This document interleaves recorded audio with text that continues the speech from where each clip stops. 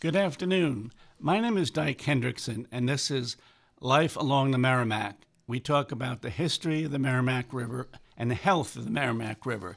And sometimes we bring in people who work on the Merrimack River. And today our guest is Bill Taplin, who is a local captain here, runs a tourist boat, and has much experience here in the community. Bill, thank you very much for coming. Thank you for having me. And one of my first questions is, since it's spring, although it's also 40 degrees out, it doesn't feel like spring, but have you started your season yet? And talk a little about your boat. Where is it located, and what kind of services does it offer? Okay, we're located in the central waterfront, right down at smack dab in the middle of the city at the embayment area. I run 6 trips a day, 3 upriver and 3 down to the state reservation. And we try to give you a little bit of history and ecology of the area. And the trip lasts an hour. Mm-hmm. You know, for some years you were trying to get a boat taxi, which would go from Newburyport to the reservation over across the river in Salisbury. Sure. Now that has come to fruition. That has come to pass, and that's great. 19 years it took me to get that permission from the state. A little slow, to say the least. However, thanks to Representative Kelcourse, he really went to bat to have that happen.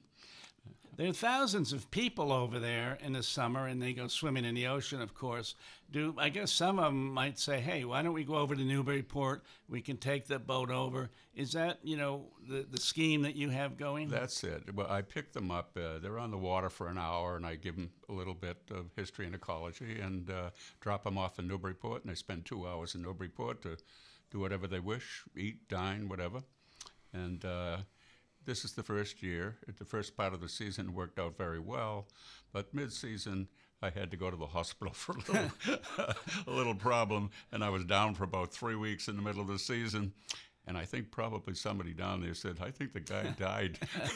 Never came back. And well, they say all publicity is good publicity, so Sure, maybe your name got around. Might be hard to generalize, but where do the guests come from? Are they from Quebec? Are they from Westboro? Or where do the people Quite come from? interesting. It seems to me that the people come back year after year after year, and I say year after year, 10, 15 years in a row. Families all over North Shore, but many from Canada. Yeah. And then, are they all camping, or you might have somebody who's staying at a motel, drives the car down to swim? I doubt that. No, they're all camping, and they range from $100,000 rigs down to a tent, and that's the vacation for many of those people down there, just right there in the water. Well, that's a beautiful beach, as we know. When you do take your vessel out, how long is it, and what's the horsepower and that type of thing? Well, the vessel I have now, and I've had 4 over the years, this is my 40th year, I guess. This one here came off a Coast Guard cutter. They usually have 4 or 5 of these along the side of a large 120-foot ship. And when the big one sinks, they get in these to go home. It's called a motor surf vessel.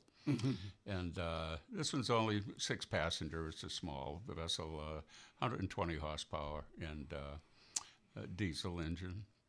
I took the trip once, and I thought it was, really interesting, particularly the environmental elements. And one of the attractions to me was hearing about the Great Marsh. A lot of people, and I include myself in that, are not so aware of, we have the largest marsh in New England. And is that one of the things that you talk about, and the value of the marsh? We do, and it's 125. It's 25,000 acres from Gloucester all the way to New Hampshire, and unfortunately, we've been invaded by several invasive species, and it's kind of killing off some of our natural plants. For example. The monarch butterfly and its migratory path going through here their main diet is goldenrod, and I think it's either the pepperweed or some other plant that's an invasive species that's choking it off. So when that happens, there goes the goldenrod. Well, that's too there bad. goes the monarch butterfly.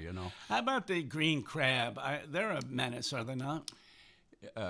Yeah, I'm not so familiar with that, but in recent times I understand that it's causing a lot of problems with the clams, and that's quite the industry for Ipswich in particular, and Newbury, and those areas.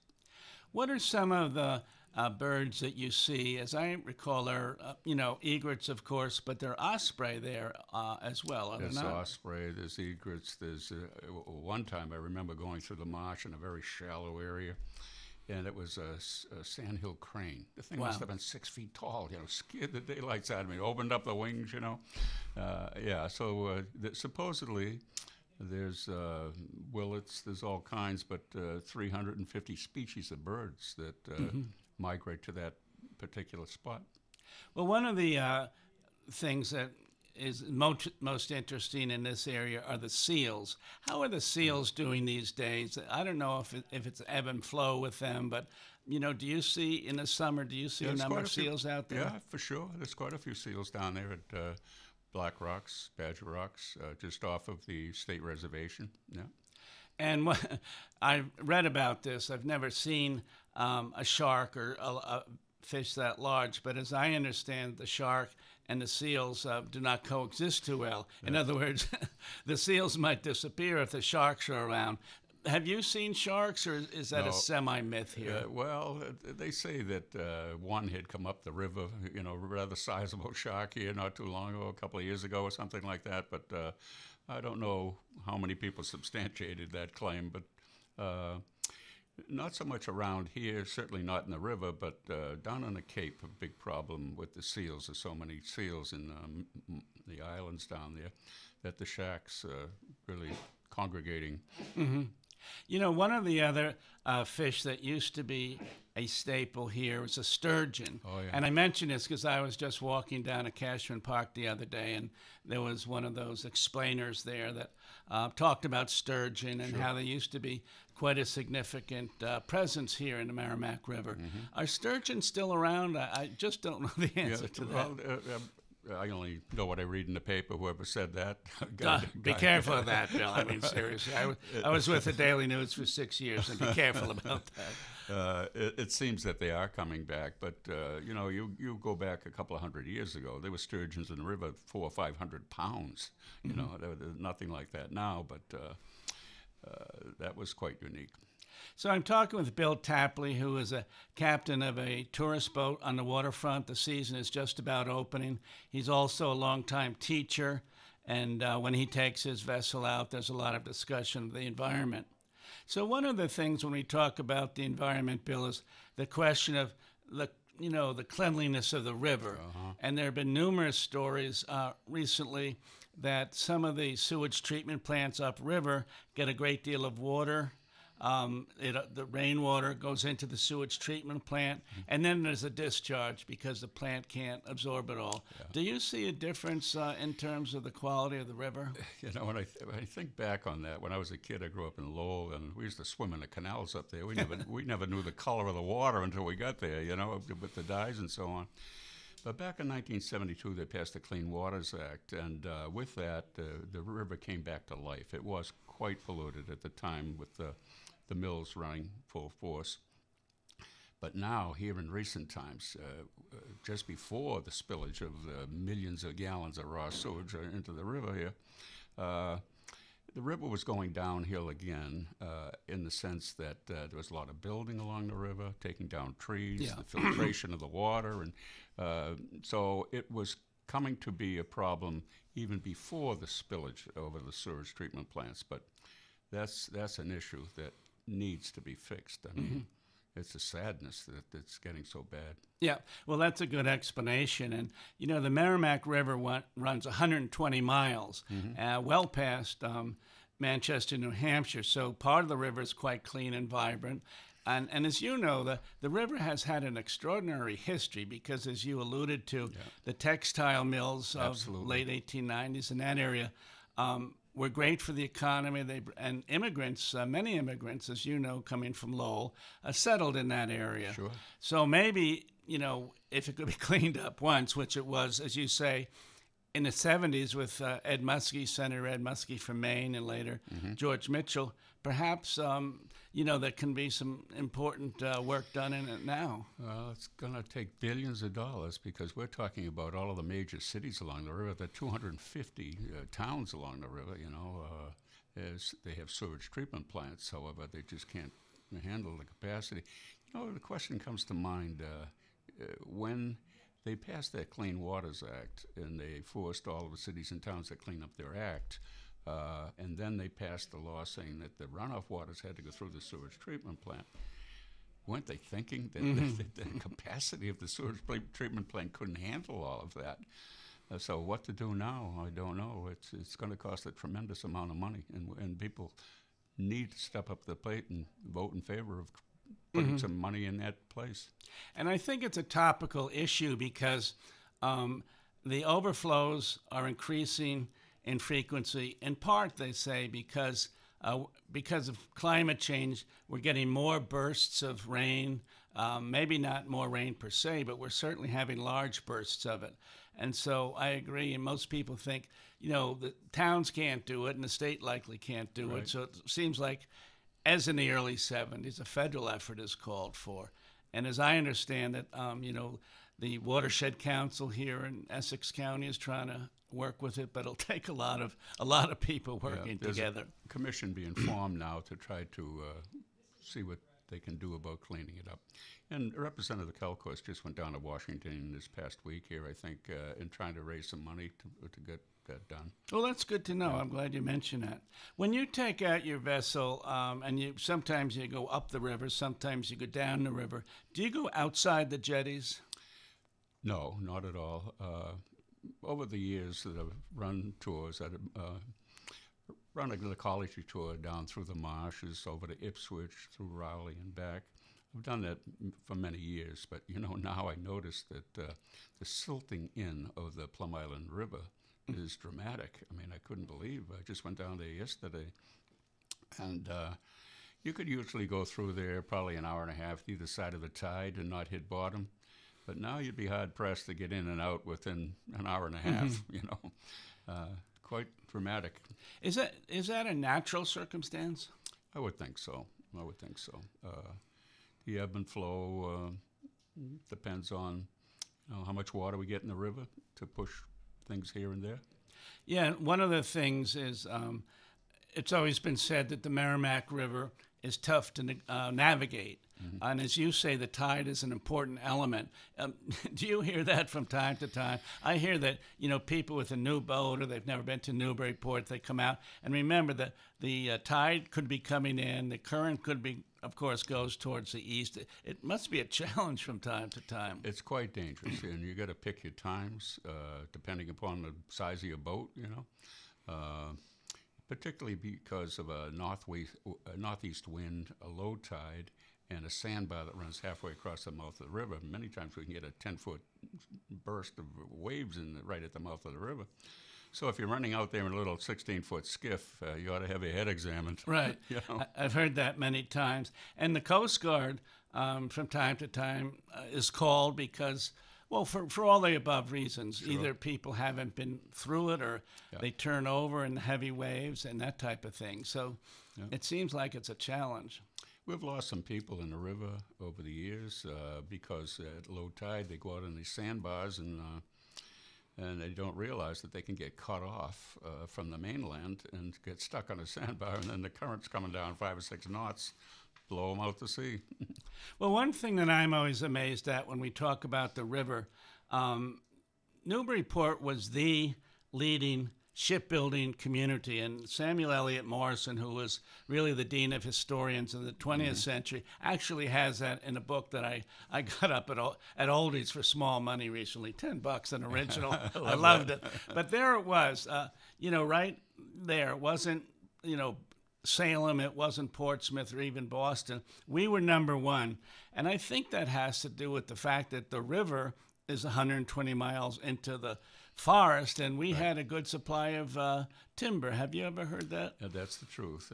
It seems that we depleted all the lumber in the area because of the shipbuilding here in Newburyport. And then with the onslaught of the steel ship, the economy started to die in terms of the shipbuilding.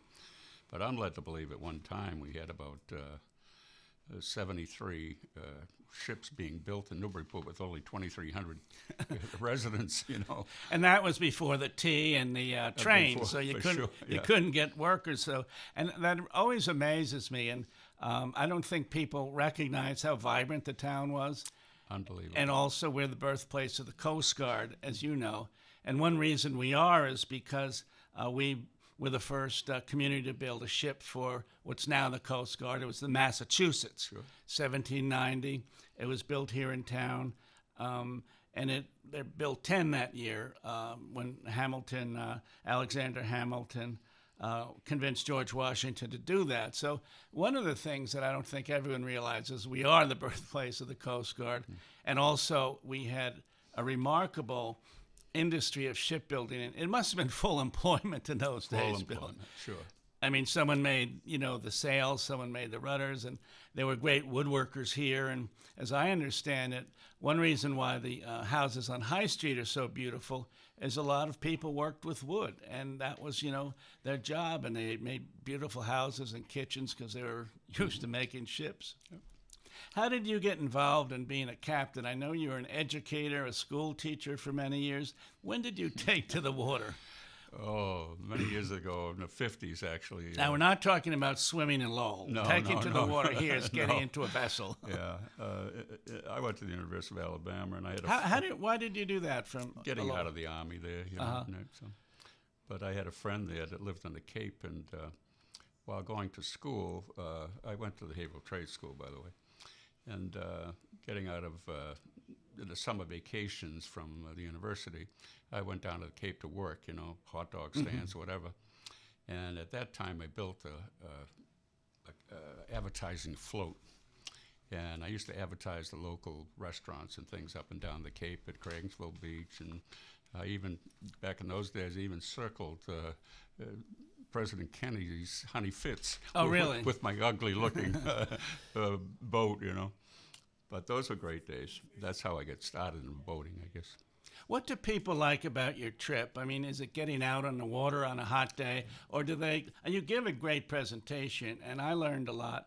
But what is it, the education or the naturalism, or what do people like? It's the water. It's like going back to the womb. It's I love being on the water. People love being on the water. And there's always change. Whether the wind is blowing or no wind at all, and it's always exciting. And when you were teaching, did you teach the environment per se, or did your knowledge of the environment in the maritime come a little later? Well, I was a science teacher. We broke classes up into various different academic endeavors, and I was a science teacher for many years in elementary school, and one of my units was on ecology, and tried to introduce kids to that at such a young age, 10, 11 years old. Where did you teach, Bill? I think you didn't have a 40-year career at one school, as some people do. Yeah. What are some of the communities in which you taught? Well, I started out from the University of Alabama. I started teaching in Monterrey, Mexico. Oh, what a natural segue. Yeah. And I enjoyed that. And then after coming back from that, I taught in Long Island. I had a brother teaching there as well. And then I got an invitation from a friend from Monterrey, Mexico, who was becoming the director of the American school in Puebla, Mexico, large school, 2,300 students. Mm-hmm. And he invited me to go down to become principal of the Secundaria, which is... How was your Spanish? I've got to think you had some Spanish. It's interesting. I went down there. No lessons in Spanish, just blank.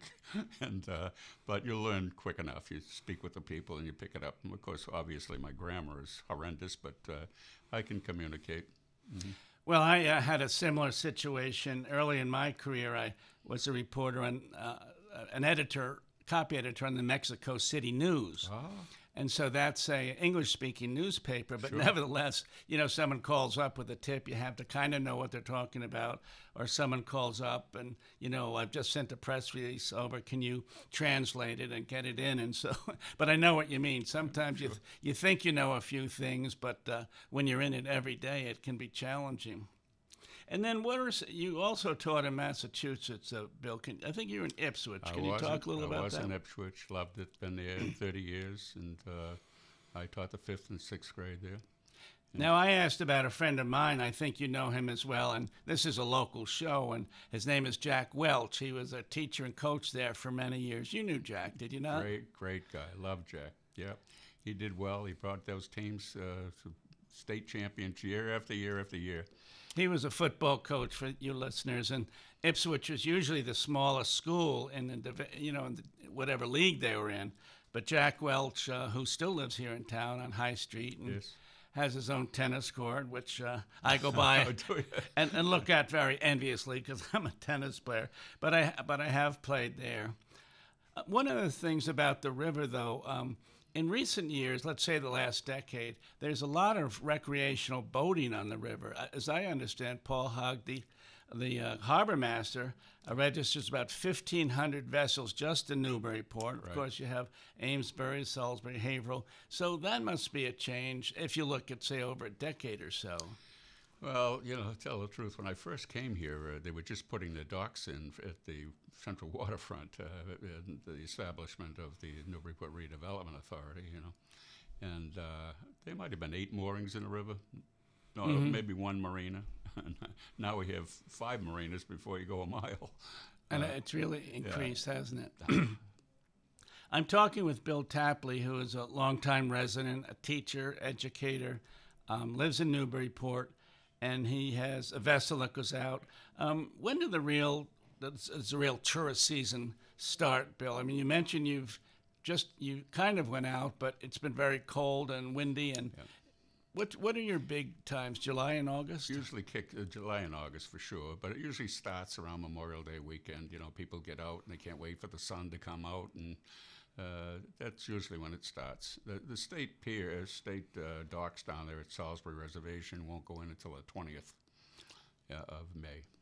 How many people do you think are in Salisbury in a hot weekend? Yeah. It looks very crowded, but I don't have a number on it. I'm led to believe there's 1,000 people there. And they keep rolling over every 2 weeks. Can't stay any longer than 2 weeks, I guess. So we're talking about, 100,000 people maybe. I don't know how many people go through there. That is a lot. And when you do take people out in the river, how far up the river do you go? You don't go to Haverhill, of course. Do you go to the Chain Bridge or what? Yeah, I go up to Lowell Boat Shop right now. I used to go up beyond that, but to keep it to an hour, I go to as far as the Lowell Boat Shop.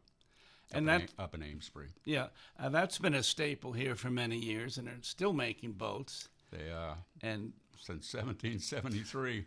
Unbelievable. Well, one of the stories you talked about low tide before, we're getting a tall ship here in Newburyport in a couple weeks. But when the last one that I remember was El Galeon, a Spanish vessel, and that, drew about 16 feet. And I remember that it kept tacking off of Plum Island once it arrived. And all the youngsters and the families had gone out there waiting for it to come in. And, it just took a long time. And so when they did get here, and I did interview the captain, was a 42-year-old lady, and she was the only lady captain at the time in this company's fleet. She said, I did not want to come in at anything but high tide. Absolutely. Because if my vessel had been hung up on a sandbar, and as you know, Newburyport can have moving sandbars, what was here, what wasn't there last year could be here this year. She said I was just, refused to come in and have a bad time of it.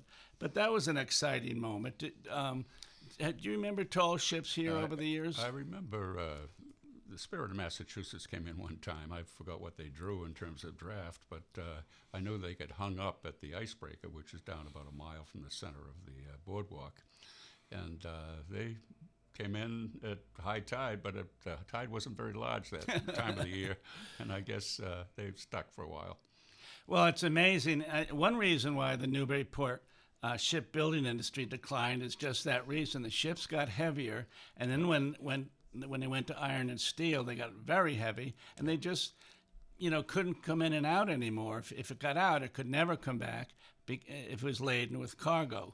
And so I think, in addition to the way everything changed in the industry. We couldn't build the iron ships because they took too much water. Yeah, I remember the story of the Alliance, which built all the way up in Amesbury. I mean, I think about it when I go down the river. There's not much water in there now, but how in the world could those, tall sailing ships ever get out of here? They had to really plan the tide. I mean, they didn't have a half an hour either side of the tide in order to get out, I swear. That Alliance was quite a vessel. It became built in Alliance Park there in Amesbury, and became the flagship for John Paul Jones during the War of 1812. Yeah, well, one of the ships, the last tall ships that I remember in Newburyport was the Bounty. Yes. And that was a vessel built in 1960 for the movie Mutiny on the Bounty with Marlon Brando. And it had been a tourist attraction in Fall River, among other places, New Bedford, in that area. And it had been refitted in the fall of 2012 up in Booth Bay Harbor, Maine.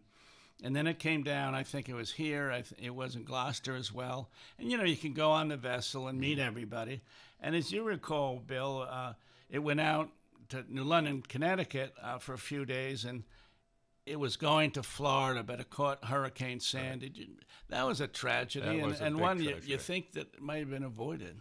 Yeah, well, my understanding that they should have known better to go out in a hurricane with the hurricane pending, the last tall ship built here in Newburyport was the Edith Symington, 125 feet up there in Courier Boatyard, I guess, 1910. And, there's a picture in my book. The book is Nautical Newburyport, and it shows what a big day it was when the ship was finished. Oh, sure. Kids would get out of school. The women, would dress up and bring lunch down. And, I make a differentiation between women because women really did not work in the yards in those days. They might today, but they did not then. But what a big day it was. And those ships were so large. And, as you know, went all over the world. Yeah, true. Mostly sold off to England. We sold a lot of the ships out to England at the time. And so I do remember that. And it was one of the last large ones built here. And the Bounty, as I was just to finish the sentence, they did save. So the Bounty goes down off of North Carolina. There were 16 crew. The Coast Guard went out there and were able to save 14. Yeah. Now, they never found the captain, and they found a young woman named Candace Fletcher, and she was a distant relative of Fletcher Christian. And so really? they found, so they found her, but they weren't able to save her. But the Coast Guard saved 14 out of 16, 50 knot winds and high seas. So that was one of the great Coast Guard rescues. Do you interact with the Coast Guard, Bill, or hopefully not? Yeah, no. Although a couple of years back they rescued me. Really? Yeah, I was running down through the marsh there, And when you go in early in the season, before the reeds start to grow, I mean, you have to read the reeds to find out where you're going to go in the channel, But I remember one year, it was kind of early in the season, I guess, and the reeds hadn't come up for me to find out which way to go. And I ran up in a hummock. And so I called the Coast Guard. They came in and pulled me out of there. And Mike Goodrich of Freedom Boat, great guy. He's saved a lot of people from sinking. Well, I'm talking to Bill Taplin. This is Life Along the Merrimack. We talk about the health and history of the Merrimack River. But, in that topic, he does save a lot of people. And one of the things about it is the Coast Guard doesn't go out as much as they used to save, if you run out of gas or you lose a rudder. No, they'll come out and they'll check on you, make sure everyone's safe. But since 9/11, they've been caught up more in security elements. And so the old days of the Coast Guard towing someone home might just about be over. Yeah, they rely on people like Boat US, to go out and for the rescue. Well, this has been great. This is Dyke Hendricks. I'm talking with Bill Taplin. The season of boating on the river and the ocean is just about coming up. And just in a couple seconds that we've got left, what brings you back to boating each year? What makes you love it and go out each year? I have been the luckiest guy in the world. You know, they say that if you enjoy what you're doing, it's not work anymore. And I had two great hits, teaching and boating. Well, that's great.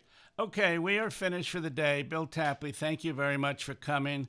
The season is starting. I hope everybody enjoys the ocean and the river this summer. Thank you for being here.